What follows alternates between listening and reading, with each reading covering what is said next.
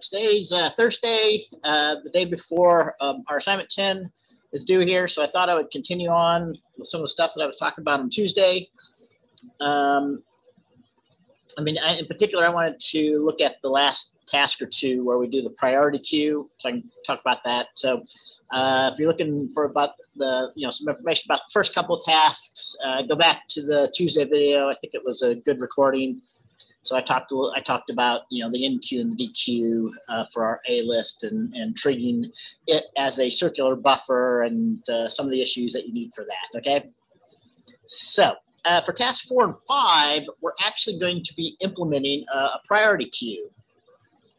There's one method that we have to modify. I talked a little bit about this as well on Tuesday. We have to actually, what we're going to be doing is modifying the enqueue method in order to, whenever a new item is placed on the queue, we're going to put it into our backing data store structure and keep that data store structure in sorted order, okay? So basically, the enqueue is going to be similar to the insert item on sorted queue idea that we did in the previous assignment, although we're not going to use a stack. We're going to either insert it in the correct location for our array, if we're doing the array-based priority queue, or we're going to insert it on the correct position for our linked list for the task 5 when we're doing the modification for the L priority queue. All right. So,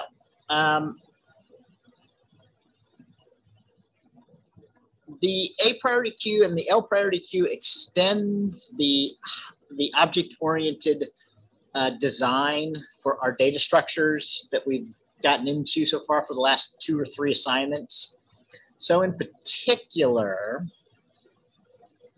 let me clear off some stuff here, get back to kind of a clean state here.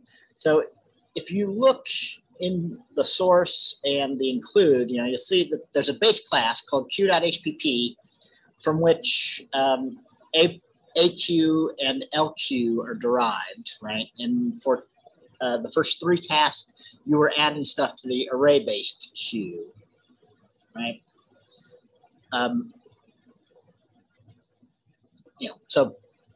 In particular, if we go back and look at the AQ, it inherits from the base class, the base queue class, right? It does public inheritance. Likewise, the LQ inherits from Q, right? So Q is our base class. So if you look at the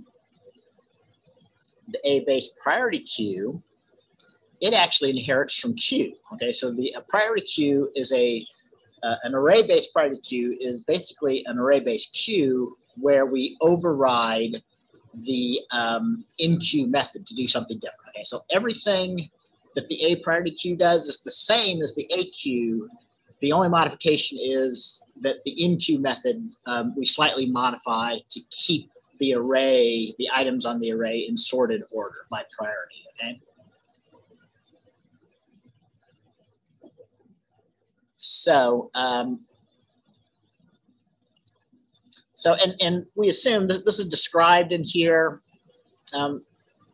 We assume that the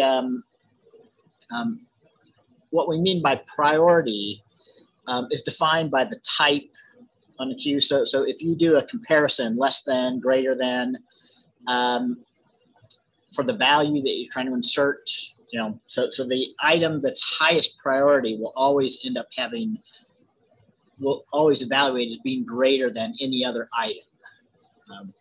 So that means, for example, if you have a priority queue of integers, basically the integer 5 is higher priority than integer 4, right? And you can use greater than or less than to compare and figure out what the priority is. So that's how we define priority in our priority queues here.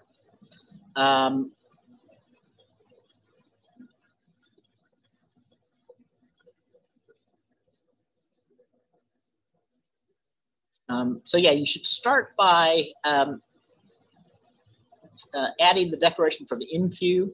So this function is going to have the same signature as enqueue for AQ. So in fact, if it were me, I would just go ahead and copy the enqueue and copy the implementation of enqueue from AQ into a priority queue. Okay, so you had to write the implementation from enqueue, but it's just going to enqueue onto the back of the array, and we have to make a modification to that. Okay, so we can get I'll get you started on that, and you want to do the same thing for the L priority queue as well. So use the existing enqueue for the L queue for the linked list based queue, and then modify it to insert the new item in sorted order, right?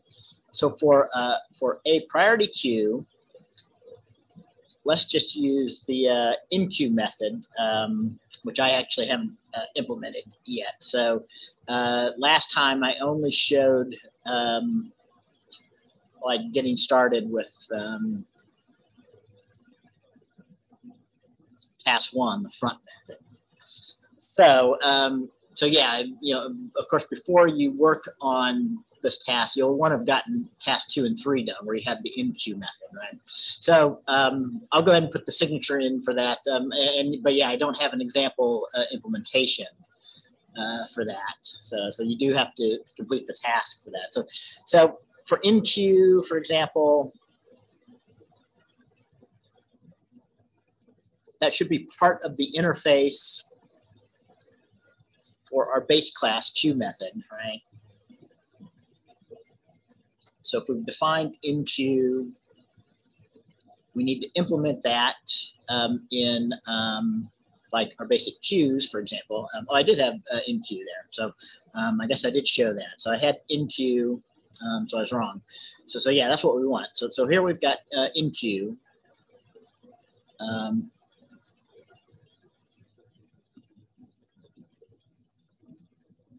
I'm sorry.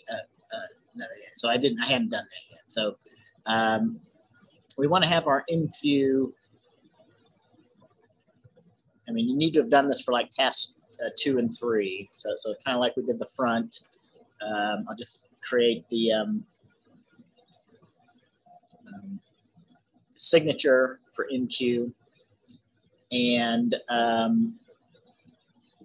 I'll go ahead and make a stub function for this, right? So it's a void function, it doesn't return anything. So if we go to our AQ implementation file, I kind of want to have this after the clear method. So let's find the clear method.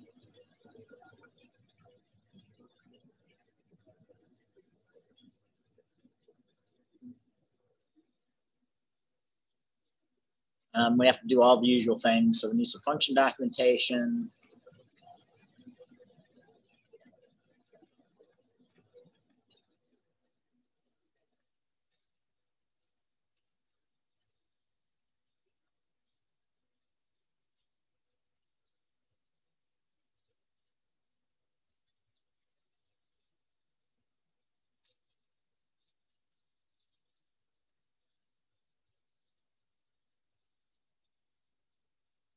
In this case, we've got one parameter.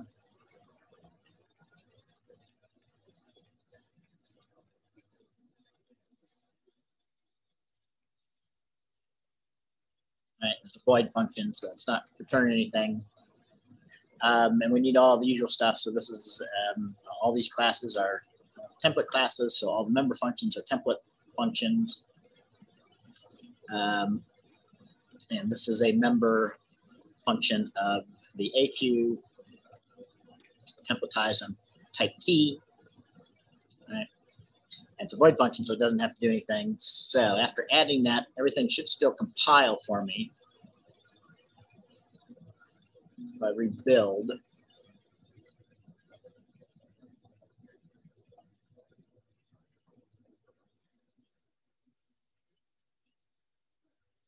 right? So it's still compiling. Of course, so like I said, you know, you need to add in the implementation. This is like task 2 or 3, right? So for enqueue, for the array-based queue, you've got the back index, right? And that's the place where you want to add the item. And in fact, I kind of drew this up on the whiteboard. I think I still have it up there, right? So, so for example, I was showing the circular buffer, but you know, if you're enqueuing to the back back index is currently pointing to 1, you need to increment it. So you need to increment the back index and then put the new item, whatever it is, to where that's pointing. Being careful that the back index happens to be at the end of your allocation size, that you wrap it back around to 0. That's the 0 index of your array storage there, right? So that's kind of what enqueue needs to do. It should be a 3 or 4 line function for the array-based queue. Although you also have to check. Oh, you do. I should go back. So I mean, I did talk a little bit about this on Tuesday, but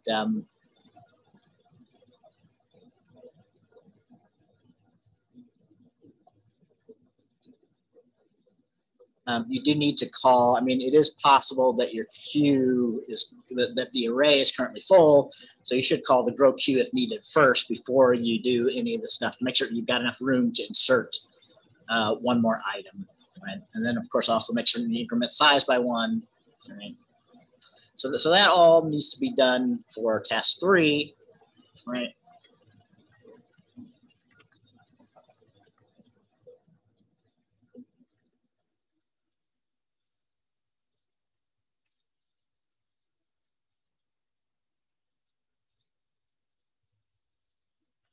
So you need to call grow list.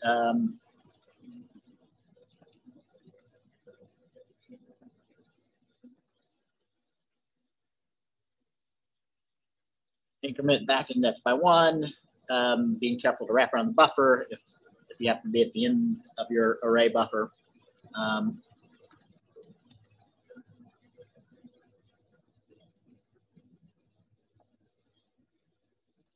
The new item into where back index now points, right? And then increment size, right? And I think that's kind of all the steps you need to do. Right? All right, so back to priority queue, right? So as I was saying, so you should really start, I mean, basically the signature and the implementation that you have here gets you 90% of the way to having this implemented, okay? So our enqueue is going to have the same signature everywhere, including for the linked list based queues and our array based queues. So it's always going to take a new item type T. It's going to be a void function, right? So we can take the signature from a queue and add it into here, right? So another hint about this, I mean, we're not going to be overriding or implementing any other method. We're going to be implementing enqueue because we need to override, right? Again, we're publicly inheriting from the array-based queue to implement the priority queue, but the only method that's going to change is we're going to do something slightly different on enqueue to keep the queue sorted so we can implement our priority-based queue. So we got that. And then I'll just take my implementation. So since the array-based priority queue publicly inherits from the array-based queue, we've got all the same data and private member variables. So we got the front index, the back index, we've got the array of values, right? So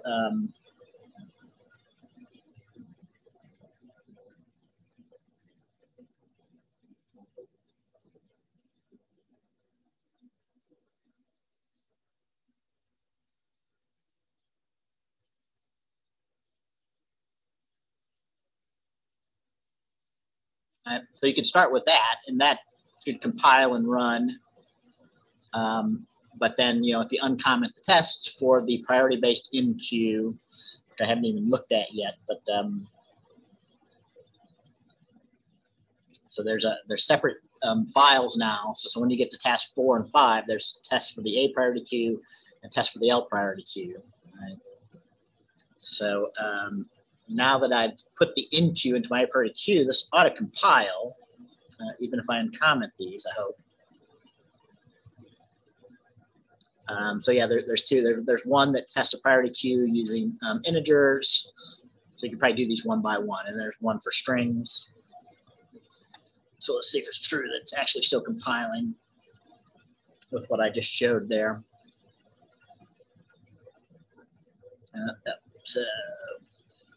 Oh yeah, so we need the DQ. So, you know, again, if you've gotten past task 2, you should have had that in there. I just didn't show putting that signature in there. So yeah, to get this all to compile, I also need my signature for the DQ, or my implementation for the DQ for my array-based queue.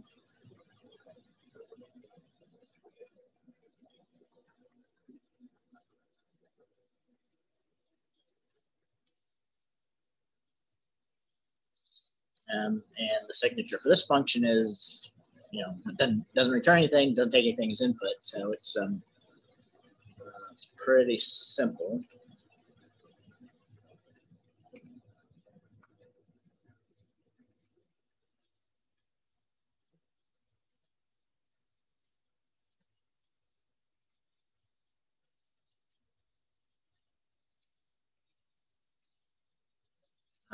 So I'm going to be a little bit quick here and skip over the rest of the documentation. You guys shouldn't do that, but it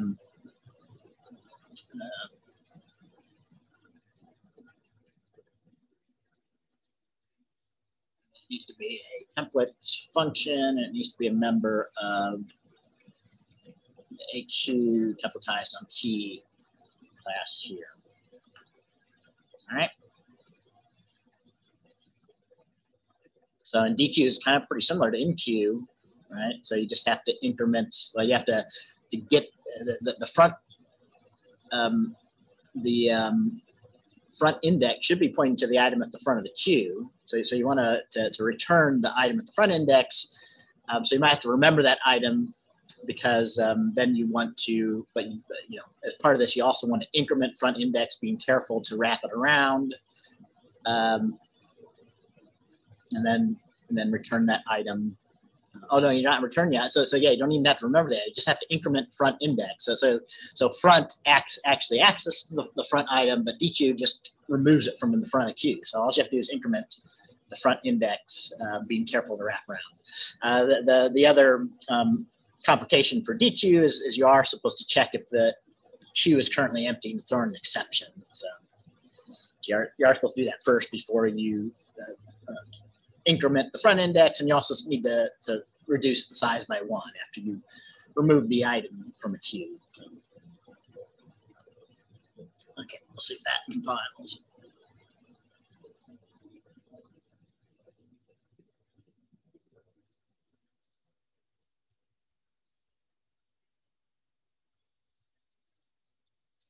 So that compiled, but we had a link issue here.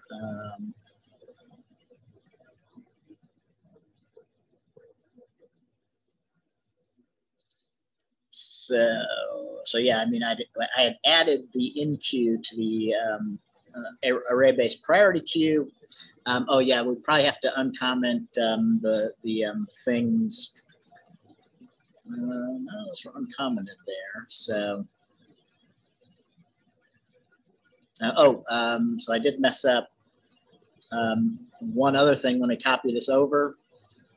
So this is a member of the A priority queue, so that's an easy thing to miss, right? So that was what I missed here. So the reason why it doesn't think that there's an implementation of enqueue in A priority queue is because I didn't specify one. So you know, even though this is in that file, that doesn't mean that it's a member of the A priority queue. This is what determines what it's a member function of that you're implementing here. So.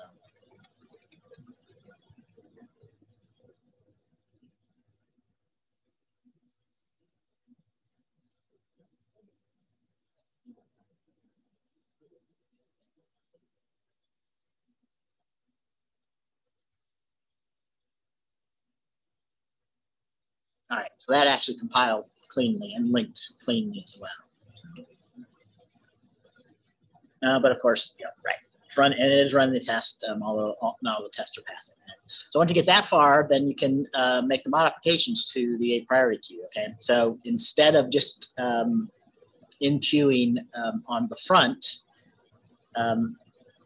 like we did here, you do need to do kind of the same first thing. So you have to check grow list if needed, right? Because if the array is currently full, you you do need to make it bigger so you can add a new item.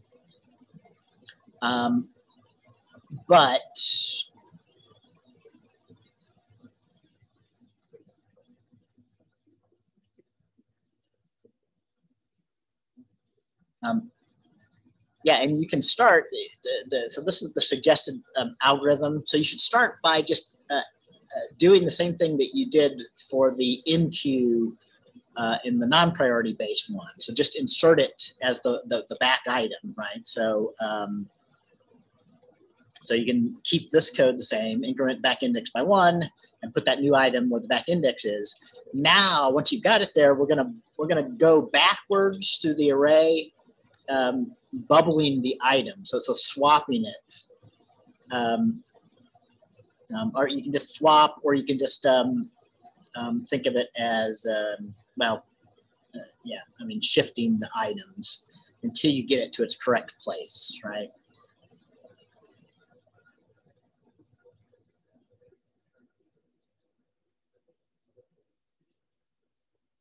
So you can think of it as swapping. You don't really need to swap every time. So basically,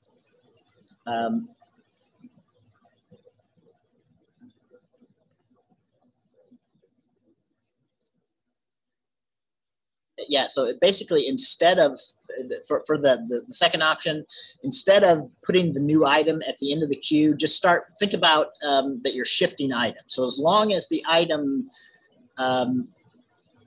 that's at the back of the array is of lower priority, just shift it up by 1 until you find an item that's of greater or equal priority. At that point, that's the place that you want to insert the value into the queue, all right? So you do need to iterate backwards, and again, you have to be careful though, so it is tricky. You have to be careful because you have to handle that the buffer is circular, so as you're going backwards, you might go, you know, below 0 and have to wrap back around to the highest value, all right? So let me show you, again, you know, doing this out by hand might help you make sense of things. So let me show you what you're doing as an example.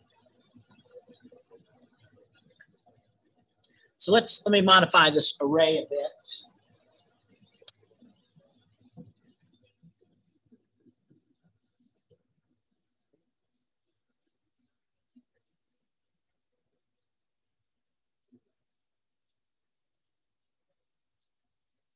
All right. So let's say that the array currently has the front index pointing to 8.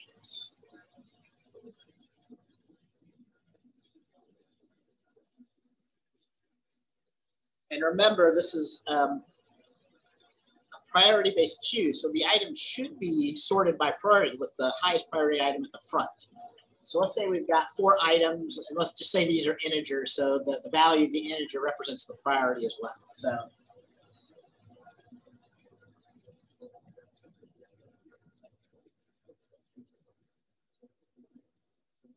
all right.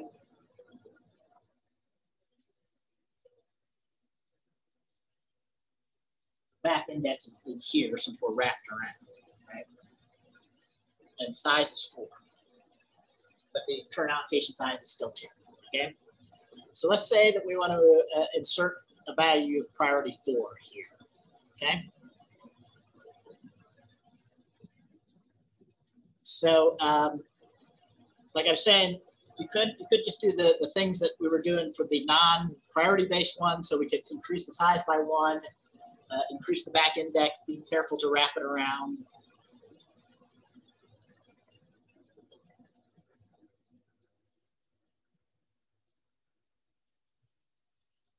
Insert the new value back.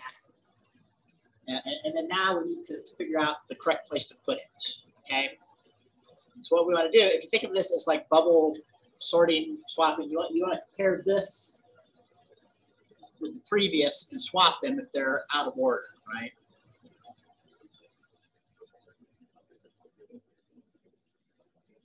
Because 4 is greater than 1, so it should be ahead of it in the queue. And you would compare these and swap them.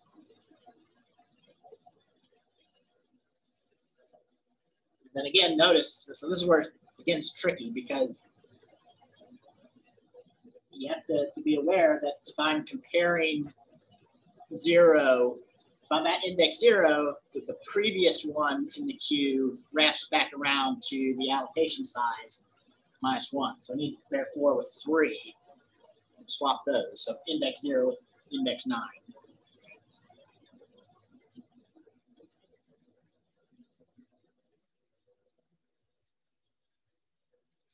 And at this point, when you compare 4 and 5, a swap shouldn't happen because 5 is bigger than 4, right?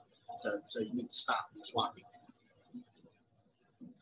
So that's the basic idea.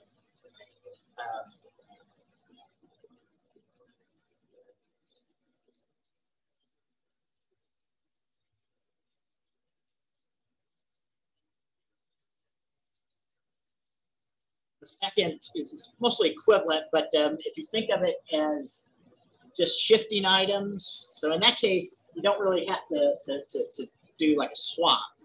You could just start by seeing if that value is less than this. And if it is, you just need to shift it down. 1. Then we check that one. So if that value is less, we're shifting these down so we can make a hole for the location where we need to insert this item into. Right? So this item is less, so we want to shift it down. Right? Again, being careful to wrap around, but this item is less, we want to shift it down. And now at this point, this item is not less, so that tells us that our new value should be going here. That's the hole that we're going to make. Right? So you can just overwrite write it in there. Right? Because when you shift them down, you're copying them to a new location.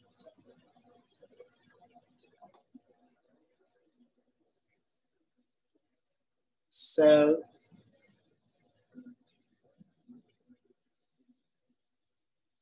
just basically, the basic algorithm is you have to go backwards. So you have to start at the back index and be, so set something like I equals back index, right? And then, compare I to I minus 1.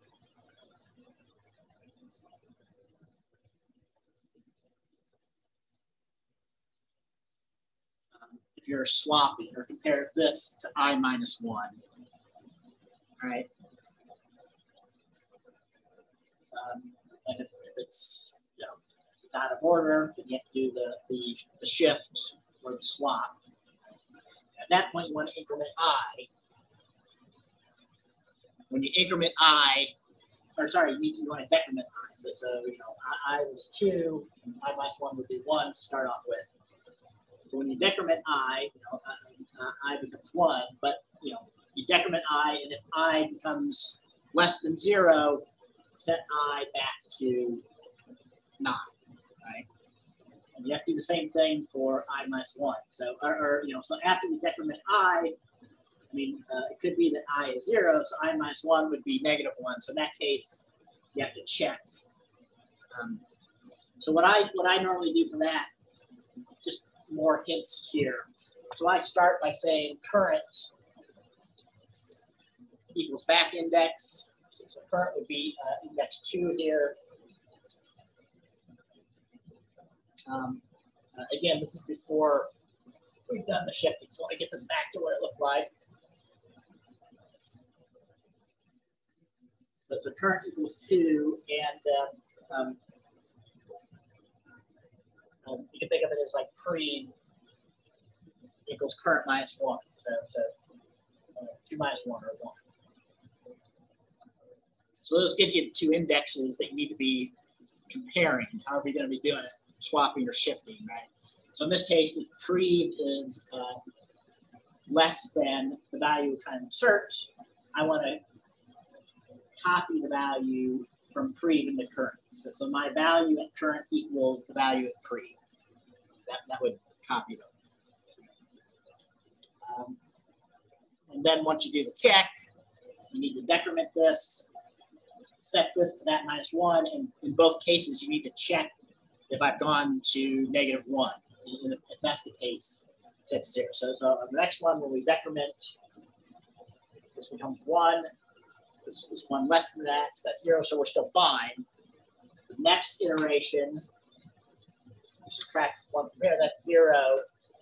This is 0 minus that.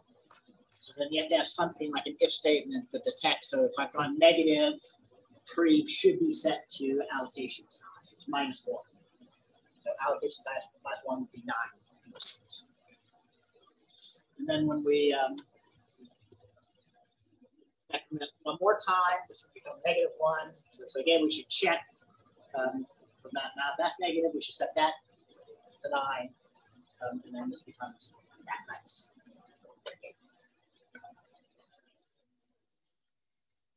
And you need to keep doing that as long as the value that you're checking is lower priority. As soon as you find something that's equal or higher priority, you stop doing the shifting or the swap.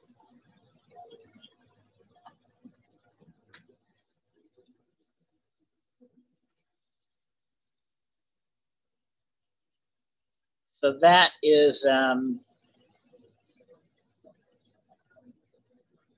basically the algorithm described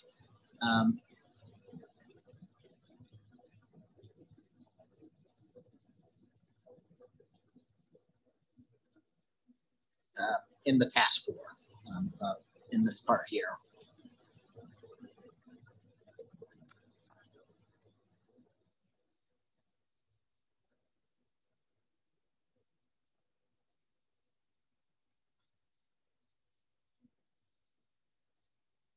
Okay, and then kind of quickly, so 5 minutes on L priority queue. So everything that I kind of showed to get started on the A priority queue, you have to do for the L priority queue. Although in this case, you know, you've already have an implementation of the enqueue method, so you didn't have to write that one. That was given to you. So if you look at the lq.hpp, there should be an enqueue method already in there. Right, so you know you can take that and copy it to the L priority queue header file.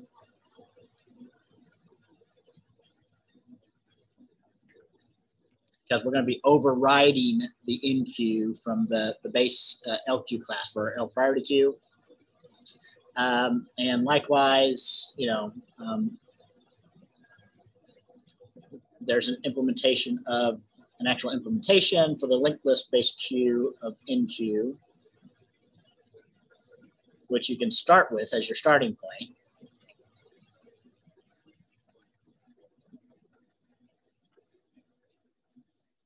For the L priority queue.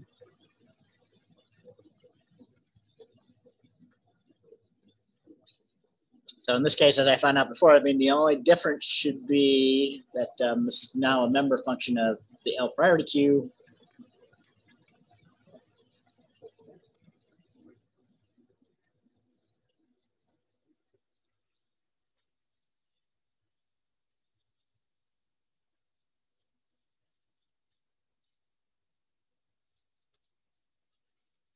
So, so if you look at the existing enqueue for the linked list based, you know, you had to implement something like this for stacks and things to push new items on the top. So we create a new node. If it's empty, we just set the front node to the new node. Otherwise, we're enqueuing it on the back. So we set back nodes next to be new node. And then in either case, this new node is the new back node for the non-priority based queue implementation. And we increment size by 1, right? So that's all we do normally to insert it to the back of our priority queue. So that should compile and run.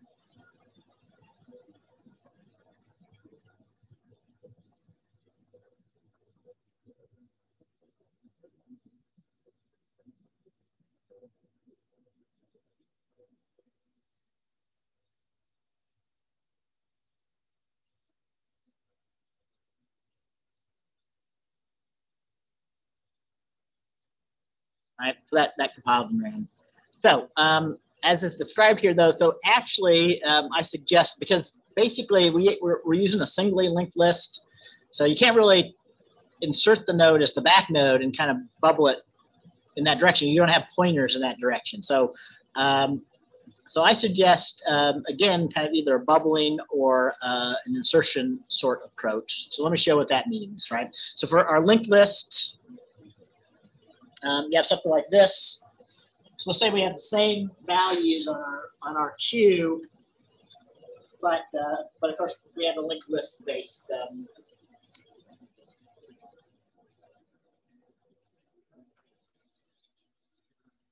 backing storage. So in this case, we've got nodes 5, 3,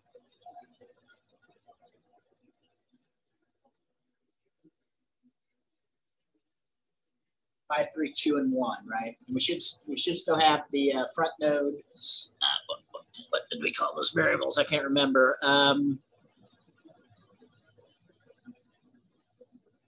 Front node and back node.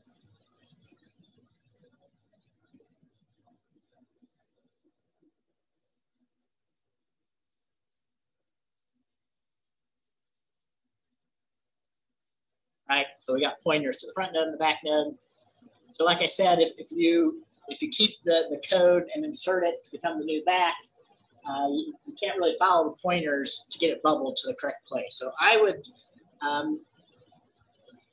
suggest that you start by, like if you want to do the swapping method, you can start by inserting it to become the new front node. So again, if we're trying to insert a value of 4, we would create, it'd be like pushing to the front instead of, like we did for our stack, basically. Right? So you create a new node, make it the new front node.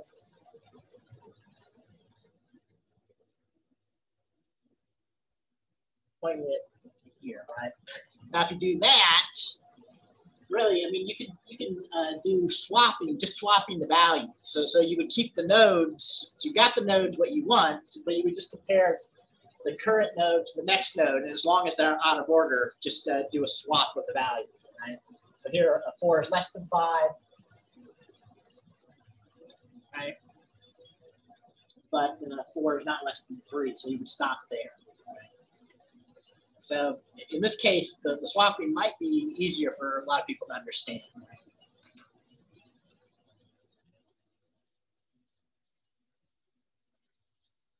The other suggestion is to do kind of an insertion of the new node into the correct position. So in that case, you would create a new node. So the front is here. So you would create your new node. But then you would start looking, right? So I would start by having, like, say, current pointing to this, right? So as long as current is greater than or equal to the value that we're trying to insert here, you want to go to the next one. Although you have to keep track of the previous when you do that. So if I move that,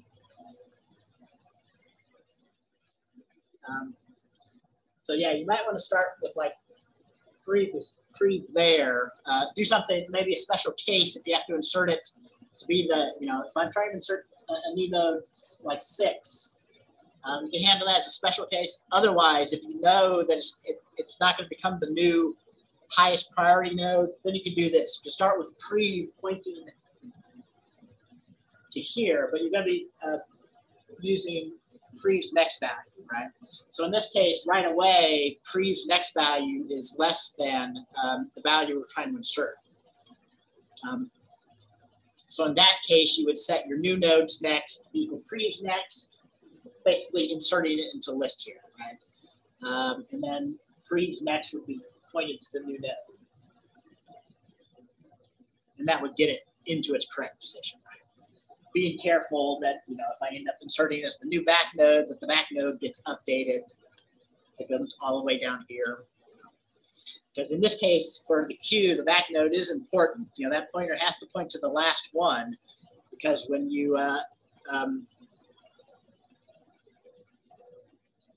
when you want to dequeue an item off the back of the queue, you need to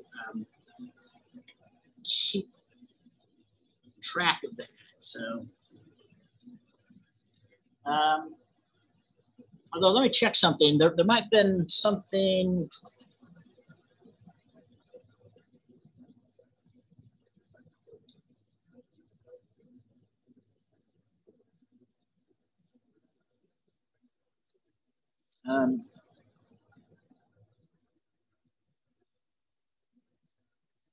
Real quickly, let me look at something here about the enqueue and the dequeue for our linked list based queue here. So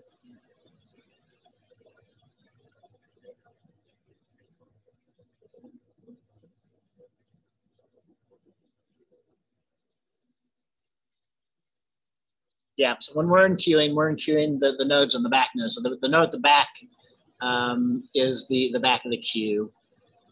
And when we dequeue,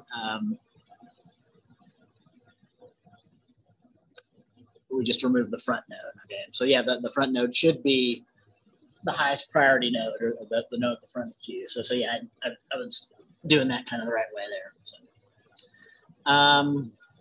all right, so that's kind of it for this session. I'll go ahead and post this video as usual. So as you're working on videos, keep sending me questions like people have been doing. Yeah, I'll see you guys later then.